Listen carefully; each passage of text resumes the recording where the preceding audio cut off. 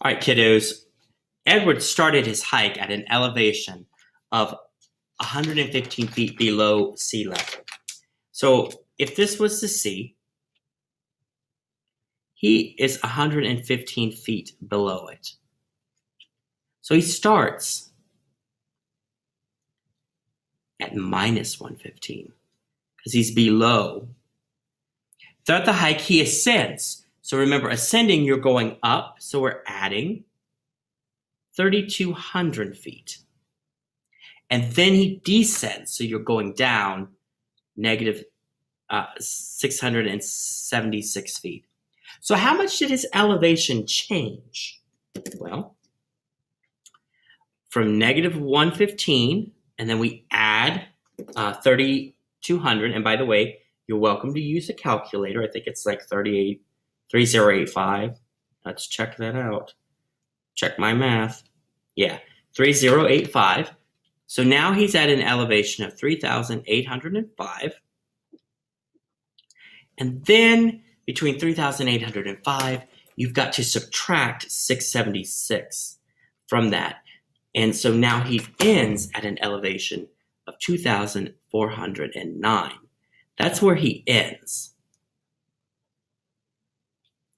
But it wants to know how much his elevation changed. So we have to take that where he's at now.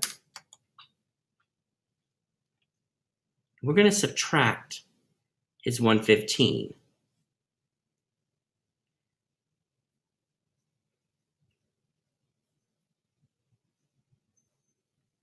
And so his new finishing elevation is 2,294 feet. Okay? That's how much of a change there was from start to end. All right, question number 5 says that Mr. and Mrs. Jones wanted to plan a fun day with their 2 children. An adult ticket to the local amusement park is $20. So I'm going to write adult ticket. Okay, where are they getting these prices? Kings Dominion is very expensive. And a child's ticket is 40% less than the adult ticket. So 40% less. Okay. What is the total amount for a family of 4 to enter? So they have 2 children, 2 adults. Okay. So to start, we know that the 2 adult tickets, 20 plus 20. Adult number 1 plus adult number 2. But now we have to factor how much is 40% less. So the way that I do this is that what I do is, there's 2 ways you can do this actually. 20 times 0.40, and you can use your calculator, and you get that's $8. That's how much you have to subtract, okay? So 20 minus 8 is 12. So each child's ticket is 12. Or you can save yourself all that hassle. Say 20 times, okay, so this, it's going to be 60% of 20, because 100 minus 40 is 60. You're paying 60% of the value. So you can just, right from the get-go, get 12. 20 times 0.60. So then I add $12 plus $12. And my total is 20 and 20 is 40. 12 and 12 is 24.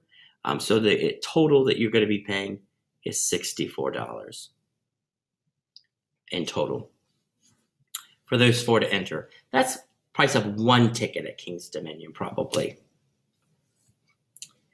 Josh rents a kayak at a nearby state park. He pays a flat rate. He pays $12.99 for the kayak. So that's just for the kayak. Then he pays $3.75 per hour that he spends in the water. Okay? How much did he spend if he was on the river for 4.5 hours? So his total time is 4.5, which again, not 4/5. 4.5 can be simplified to 4.5 hours.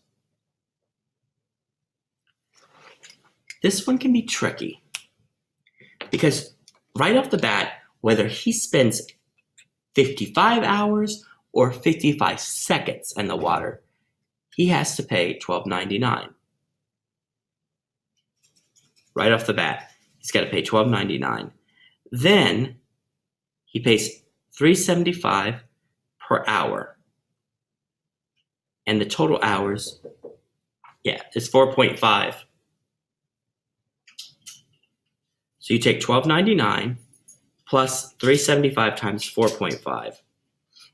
And $3.75 times 4.5, so that's how many hours he was, is 16.875.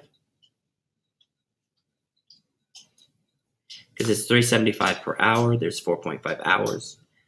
And when you add that to $12.99,